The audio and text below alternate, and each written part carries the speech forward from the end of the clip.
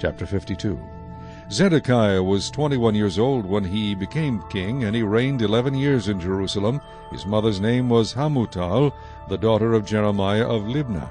He also did evil in the sight of the Lord, according to all that Jehoiakim had done. For because of the anger of the Lord, this happened in Jerusalem and Judah, till he finally cast them out from his presence. Then Zedekiah rebelled against the king of Babylon. Now it came to pass in the 9th year of his reign, in the 10th month, on the 10th day of the month, that Nebuchadnezzar king of Babylon and all his army came against Jerusalem, and encamped against it. And they built a siege wall against it all around. So the city was besieged until the 11th year of King Zedekiah. By the 4th month, on the 9th day of the month, the famine had become so severe in the city that there was no food for the people of the land.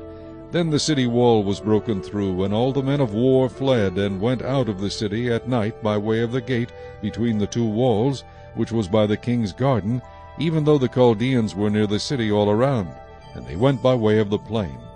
But the army of the Chaldeans pursued the king, and they overtook Zedekiah in the plains of Jericho. All his army was scattered from him. So they took the king and brought him up to the king of Babylon at Riblah in the land of Hamath, and he pronounced judgment on him. Then the king of Babylon killed the sons of Zedekiah before his eyes, and he killed all the princes of Judah in Riblah. He also put out the eyes of Zedekiah, and the king of Babylon bound him in bronze fetters, took him to Babylon, and put him in prison till the day of his death. Now in the 5th month, on the 10th day of the month, which was the 19th year of King Nebuchadnezzar king of Babylon, Nebuzaradan the captain of the guard, who served the king of Babylon, came to Jerusalem. He burned the house of the Lord and the king's house, all the houses of Jerusalem, that is, all the houses of the great, he burned with fire. And all the army of the Chaldeans who were with the captain of the guard broke down all the walls of Jerusalem all around. Then Nebuzaradan the captain of the guard carried away captive some of the poor people, the rest of the people who remained in the city, the defectors who had deserted to the king of Babylon, and the rest of the craftsmen.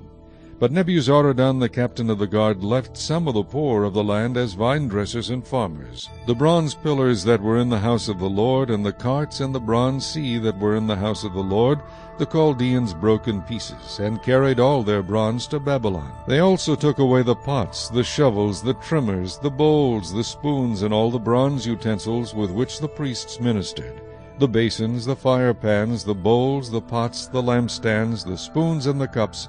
Whatever was solid gold and whatever was solid silver, the captain of the guard took away. The 2 pillars, 1 sea, the 12 bronze bulls which were under it, and the carts which King Solomon had made for the house of the Lord, the bronze of all these articles was beyond measure. Now concerning the pillars, the height of 1 pillar was 18 cubits, a measuring line of 12 cubits could measure its circumference, and its thickness was 4 fingers. It was hollow. A capital of bronze was on it, and the height of 1 capital was 5 cubits, with a network and pomegranates all around the capital, all of bronze. The 2nd pillar, with pomegranates, was the same. There were 96 pomegranates on the sides. All the pomegranates, all around on the network, were 100. The captain of the guard took Seraiah the chief priest, Zephaniah the 2nd priest, and the 3 doorkeepers. He also took out of the city an officer who had charge of the men of war, 7 men of the king's close associates who were found in the city, the principal scribe of the army who mustered the people of the land, and 60 men of the people of the land who were found in the midst of the city. And Nebuzaradan the captain of the guard took these and brought them to the king of Babylon at Riblah. Then the king of Babylon struck them and put them to death at Riblah in the land of Hamath. Thus Judah was carried away captive from its own land.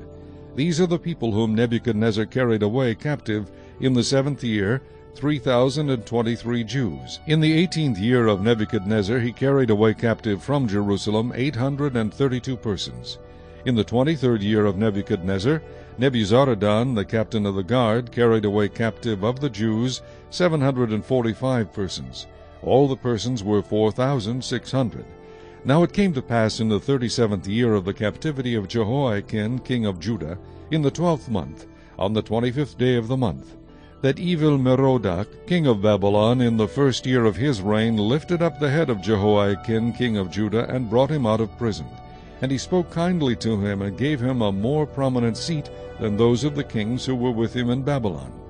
So Jehoiakim changed from his prison garments, and he ate bread regularly before the king all the days of his life.